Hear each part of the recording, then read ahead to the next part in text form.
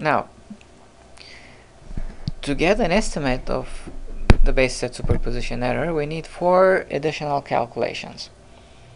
And these are the following.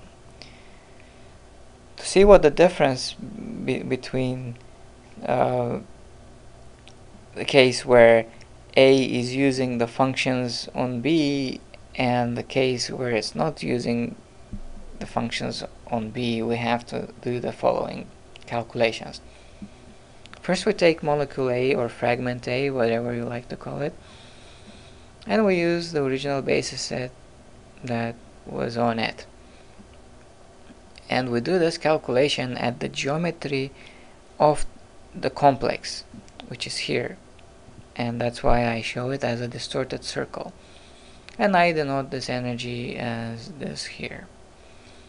We do the same thing for B, this time with the corresponding basis set on B. And next, what we do is, we take the complex, and we have only molecule A with its basis set, and the basis set of molecule B. Note that the molecule itself is not there, that's why I show it as kind of pale molecule here. Only the orbitals of B are there, and we call these ghost orbitals because there is no molecule. Then we do the same thing for B. We include molecule B and the combined basis set AB. That is, we include the basis set of A, but we do not include molecule A itself. Now you can see where this is going. If we take the difference between the sum of the energies here and the sum of the energies here, we should get an estimate of how important it is to have the basis set of the other molecule here when we calculate the energy of A. Okay, so here's what I just said. This is the formula, and I denote it as delta E Cp. Here Cp stands for counterpoise correction.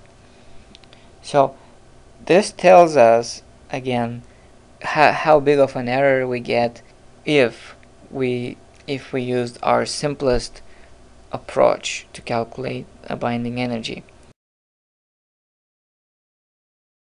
And if we subtract this correction from that delta E that we normally would get from our simplest approach, we get a much better estimate of our binding energy. You should note, however, that this is an approximation, and there are some objections to such an approach, and one of these objections is that one should not use all the ghost orbitals here. However, test cases have shown that it is that one gets a better result if we do include all the ghost orbitals on B. Okay. Another thing that we note is that counterpoise correction is larger for electron correlation methods and is more sensitive to basis set. And I'm going to illustrate these in an example. Another thing to keep in mind is that BSSE is always present, and you can even see it in single molecules, which we also call intramolecular basis set superposition error. An example of that would be two conformers, where you can think of a case, let's say some linear molecule, and then another conformation of the same molecule, which is, let's say, more or less more compact, I should say. You can see that in the compact case, more atoms will be able to benefit from the basis set on the other atoms, and if you don't use a basis set that's large enough, you will not treat the two conformers on equal footing. So that's kind of an example of an intramolecular BSSE. Here's an example which I got from the Journal of Physical Chemistry. It's an article about the hydrogen bond energy of the water dimer. Let us look at what happens to the binding energies with the basis set. Okay, so to be consistent, let's look at the MP2 frozen core with the CCPV-DZ basis set and CCPV-TZ basis set. You can see that as you go in this direction, that is increasing the size of the basis set, you are